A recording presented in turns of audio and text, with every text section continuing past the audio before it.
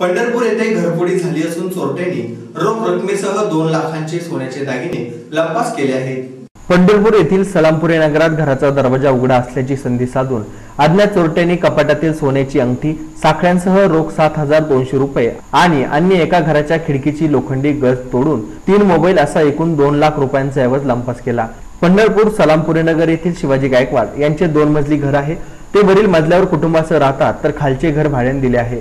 त्यांचा मुलगा अजय घरात झोपलेला होता। दरम्यान चोरट्यांनी खालच्या घराच्या स्वच्छतागृहावर चढून वरच्या मजल्यावरील गॅलरीतून आत प्रवेश केला। त्यावेळी अजय हा गाढ झोपलेला बघून चोरट्यांनी कपाटातील लॉकरमधील 4 तोळे सोन्याची साखळी, 17 ग्रॅमच्या 2 अंगठ्या आणि पॅन्टच्या खिशातील रोख 7,200 रुपयांची चोरी केली। तसेच येथून हाकेच्या अंतरावर असलेल्या कदम यांच्या घरामध्ये किरायाने राहणारे मुकेश कल्लू हे कंपनीत कामासाठी गेले होते, तर त्यांचे 3 मित्र घरात झोपलेले होते।